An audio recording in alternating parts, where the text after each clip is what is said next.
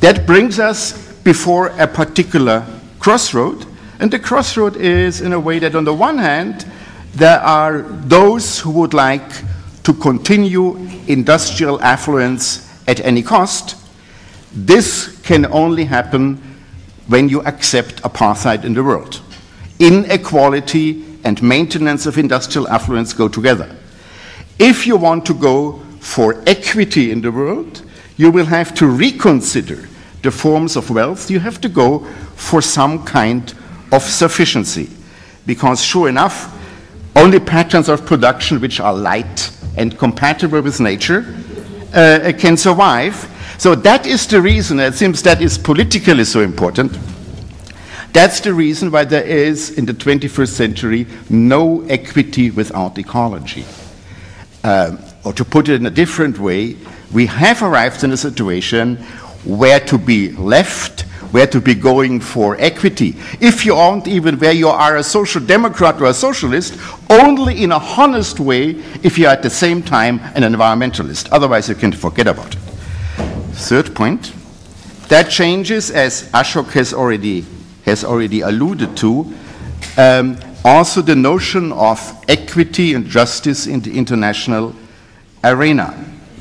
Because it is clear that if we, in a way, envisage the future path, contraction and convergence might be a model.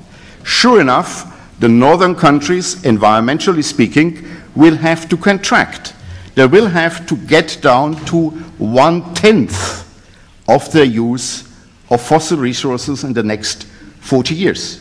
And on the other side, you have the poorer countries, still, of course, having the possibility to increase their use of resources because there is dignity involved. A dignity line has to be observed.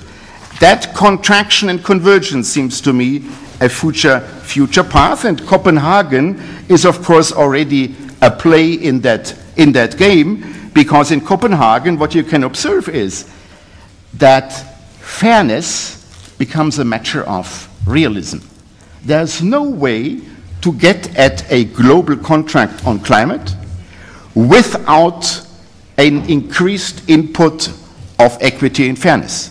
Because, of course, India and China don't want to be taken for a ride, and they will say the North has not fulfilled the Kyoto obligations, which are in any case very mild obligations, so they will stay out. So there is then ecological realism will require to exercise fairness. There is, in other words, if you want, there is not going to be ecology without more equity. That brings me to my last point. The last point, it seems to me, the kind of civilizational change which is ahead of us requires to reinvent sustainable forms of prosperity. And that, in my view, goes along three paths, of course, cutting very much short or very long story. First, of course, our economies have got to dematerialize. They have got to be light. They have got to develop the art to create value, to create wealth, which a much lower level of energy, materials, topsoil, water, and so on and so forth. Second, the second path, regeneration. To learn how to combine, to reconcile industrial flows with natural flows.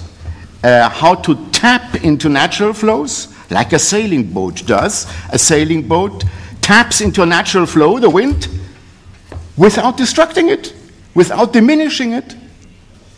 And that is the paradigm for a regenerative economy. And of course, the third point, if you want, the third perspective is moderation.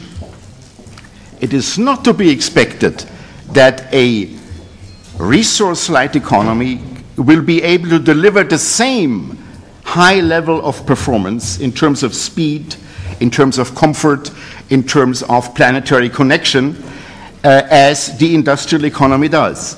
Therefore, it is wise to look for styles of production and living which are on an intermediate level of performance. Because after all, if you want, you will not be able to have a small environmental footprint without also having a smaller economic footprint.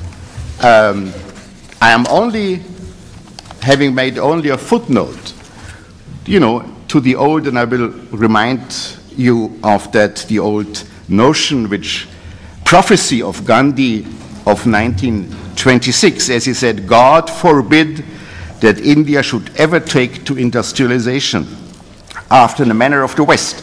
The economic imperialism of a single tiny kingdom, England, is today keeping the world in chains. If an entire nation of 300 million took to a similar economic exploitation, it would strip the world bare like locusts. Thank you very much.